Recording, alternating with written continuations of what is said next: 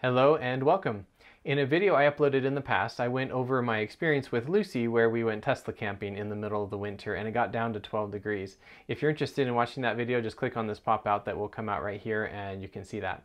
In today's video, I went on another camp out with Lydia this time and we went to a totally different location. Happened to get down to 20 degrees on this particular camping trip, and so I'm going to go over how well the car performed, the air mattress and blowing it up in the car and how it fits, as well as the energy consumption and a little bit of an adventure that Lydia and I get into. We are going to go on a little camping trip.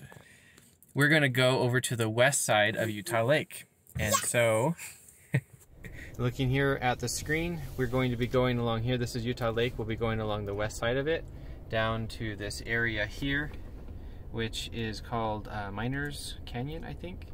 And there's a cool like rocky outcropping there, and we're going to go somewhere around in here, right there or right here, and we're going to park the car here and we're going to camp there overnight. Are you excited, Lydia? Mm-hmm. How excited are you? So excited. So excited. Show me your excited face. Alright, we went somewhere else today and it's been charging for a bit, but we are now up to 79% and that'll be more than enough to do what we need to do. If we look at the route information, right here it shows that the round trip will be 62% if we leave right now, which we are. And so what that tells me though is that we have a good 50% with some safety margin of 12% to use up overnight. And I fully anticipate that we're probably going to be using up around 15% of the battery based on my past camping experiences. So let's get on the road.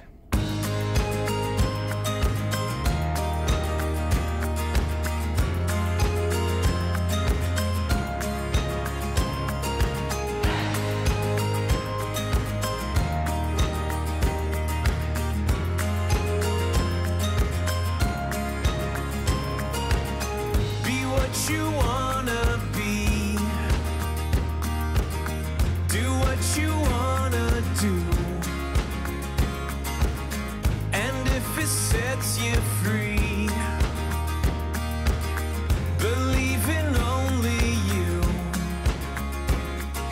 Yesterday is gone, forget about tomorrow, and the ceilings you see right through. We're approaching the campground now, and it's getting a little bit bumpy, so over here I'm going to raise the air suspension so I can tap here on air suspension and change it to high, and potentially it'll go up to very high as well. Take your banner and raise it to the sky.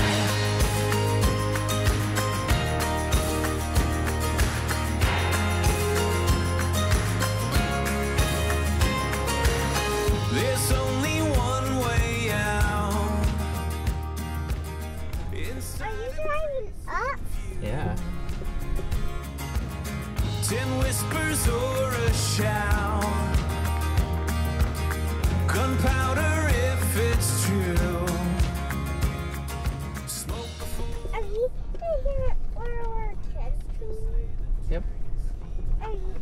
Well, where are we now? The mountains. That mountain. There. Okay, this is where we're gonna camp out. Are you so excited? Yeah? Raise it to the sky. No one else can create it. Take your banner and raise it to the sky.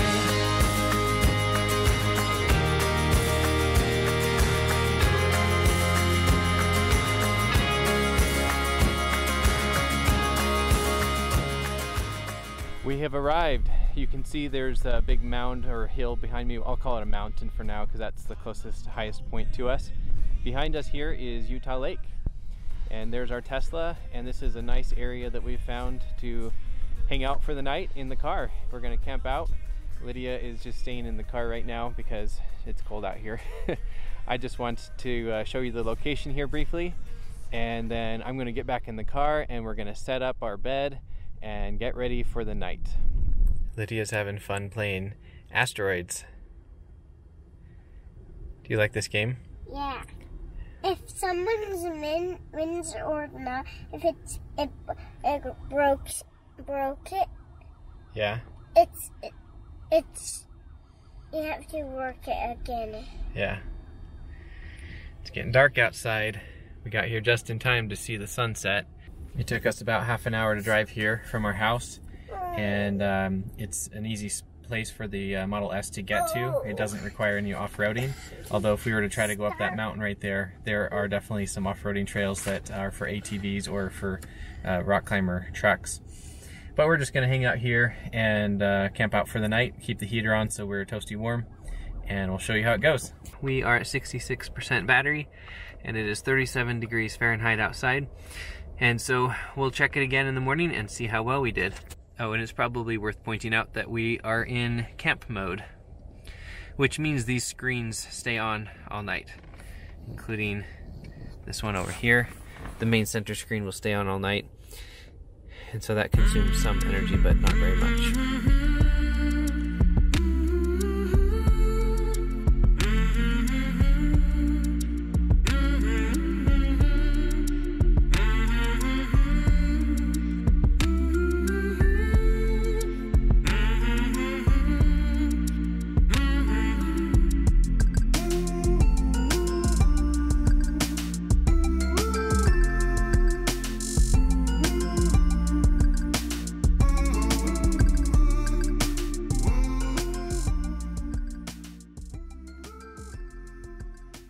Well, the sun is starting to rise, and as is typical when you're camping, if you can call what we're doing camping, we tend to wake up right when it's starting to, the sun is starting to rise. Hey, Lydia.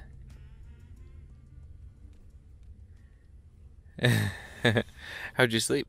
Good. Good. Are you warm? What was that? Are you warm? Yeah? Okay. Good.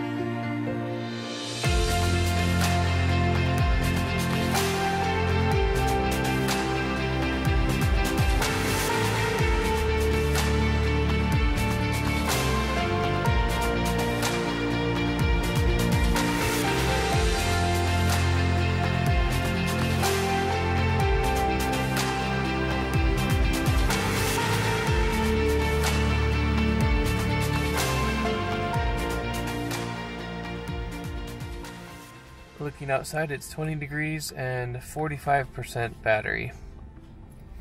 And Lydia came over here and started coloring right away. Really colorful, Lydia. We warmed up the cabin a bit this morning. It's up to 75 now. Hey Lydia, do you want to show us your creation? Want to explain it to us? It's a talking ball. A talking ball? And what does it say? I don't know. Well, it's colorful. Thank you. I don't know if you can see that, but the temperature is 20 degrees and the battery is 44%. What button? And that's the view outside, so the sun just barely rose. We slept good last night, and we were warm in here and comfortable. It's cold enough that if we were to be trying to camp in a tent, we would have had to have a lot more bedding. But in here we had an extra blanket we never used, and we had our sleeping bags. And so now we're just giving the sunrise a chance to come up a bit, and maybe we'll go hike to the top of the mountain over there. Maybe we won't, we'll see. And then we'll... Go on the hike. Oh, you do want to go on the hike? Up that mountain. Okay. We'll get our shoes and coats on, and then we'll go hike the mountain. We're about halfway there. Here's the sunrise. Are you having fun hiking, Lydia? right, let's keep going. Oh, you okay? It's a little steep. Okay, you'll be great. I'll help you, okay? Lydia and I are exploring the side of this mountain, and it's pretty cool.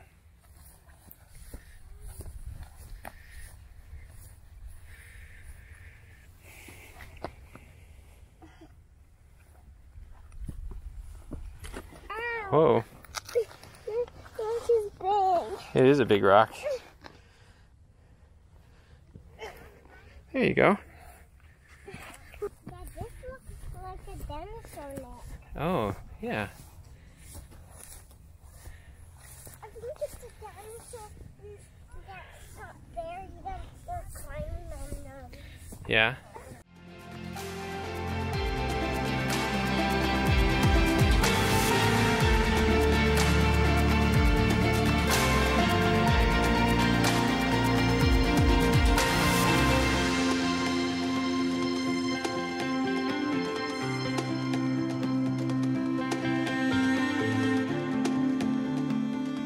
All right, we are back in the car after the hike, and she's watching some cookie decorating videos, which she likes to watch, and we're going to head back home. Let's get started. Oh, and I should mention that it's still 20 degrees Fahrenheit outside, and the battery is currently at 41%. Oh, I thought I would add that I'm going to go ahead and raise the suspension. Oh, it's still at very high from last night. Okay, so let's get out of here.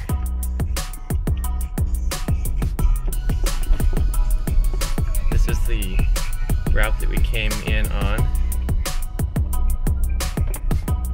The air suspension is on very high setting. And the Model S is handling this without any problems. There's some brush that's pretty close to the car, like right here, and I'm just making sure not to hit it.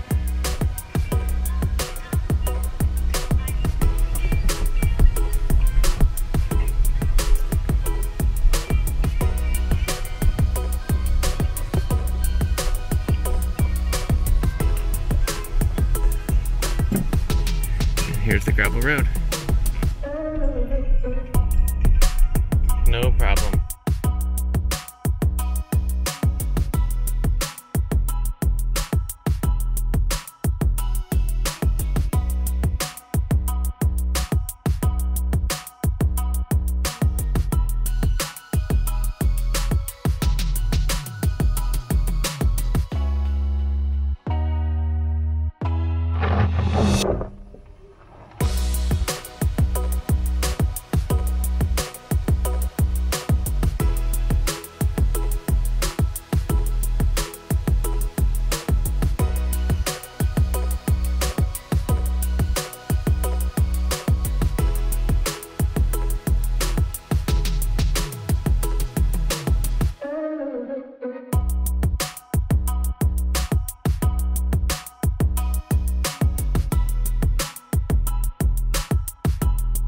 Now with that, I can just go ahead and raise the lower the suspension back down to standard.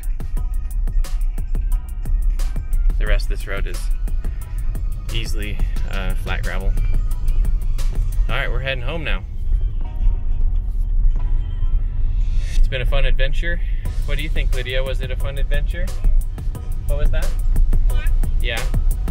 All right, we're gonna get home.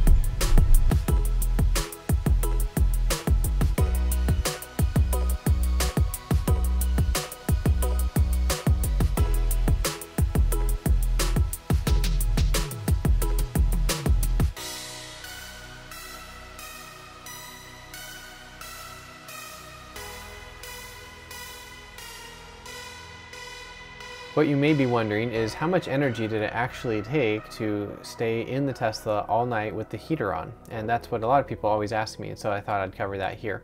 What you're showing here on the screen is TeslaFi. It's a service that connects to your Tesla account. It costs $5 a month, and then it downloads a bunch of information that allows you to see how the car is performing. And so let me zoom in here a little bit. This is the first day. We just did some charging before going on the camp out because we had used the car earlier in the day. So here you can see we ended charging at 80%. So we were at 80% when we left to go on this trip. Then down here we drove out to the west side of Utah Lake to do this camp out. We drove for 41 minutes and we drove at 80% efficiency.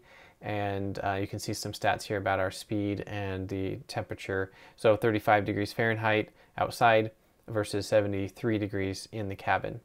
So we used up 11% of the battery getting to our destination. And now the second day driving back home, we drove from the camp out over to our house. So that was a 28-minute drive. So we drove a little bit faster on the way back home. And we got 71% efficiency. So yeah, you can see the efficiency drop there from our speed differential, as well as it was colder in the morning when we drove home. So we used up 12% of the battery getting home. And then down here is the charge that we did once we got home. So you can see we started charging at 34% and we'd ended charging the day before at 80%, right? So that's 46% of the battery that we used up driving there, camping out overnight, and coming back. So now let's see how much energy we actually used in the HVAC system. So this screen right here shows the standby losses of electricity in the Tesla over the course of the whole day. We had used the cars elsewhere in the day on both days, so these numbers aren't purely just the camping, but I don't have a way to just isolate that information. This P here is just the standby losses when the car is just parked, so we can largely ignore that. This snowflake here is the HVAC system of the car. And so on this first day, it consumed nearly 14 kilowatt hours, and on the second day, just over 8 kilowatt hours. So combined, that's 22 kilowatt hours. The vast majority of this, I'm sure, was the heater being on all night in the car. There is potentially some of this, though, that was from just the driving. I'm not 100% sure on exactly how they compartmentalize this particular energy consumption here. So when we went camping a couple of weeks ago, when I went with Lucy, which I can link that video right here, the percentage loss of the car was 19% of the battery. And then on this camping trip, we used up 21% of the battery, just the overnight portion. We stayed there for a little while longer, and then by the time we actually drove away, it was at 25%. But I think to be comparing it to the same amount of time as the trip with Lucy, it was 19 versus 21. So 2% difference is pretty negligible. I would expect that. The difference could be a variety of factors, you know, charging batteries in the car or whatever. Lucy's trip was actually colder though, and yet it had a little bit less battery consumption, but it was probably partially just some other elements. So that gives you an idea of what it takes to camp out. I mean, this got down to 20 degrees Fahrenheit overnight, and it still only took 21, or you could even round it up to 25% if you wanted to, of the battery to do that all night long. I hope this video has been informative to show you what is possible to do in a Tesla. Staying warm all night in the winter is awesome, and I plan to do it again in the summer and show you what the energy consumption is keeping the air conditioning on all night. And so if you're interested in seeing any of my future videos I'll be uploading, please subscribe to my channel and you'll get a notification every Friday when I upload a video. If you're interested in installing a Tesla Solar or buying a brand new Tesla, use my Tesla referral code down below and you'll get $250 off solar, or you'll get 1,000 free supercharger miles. And with that, thanks for watching, and I'll see you in the next video.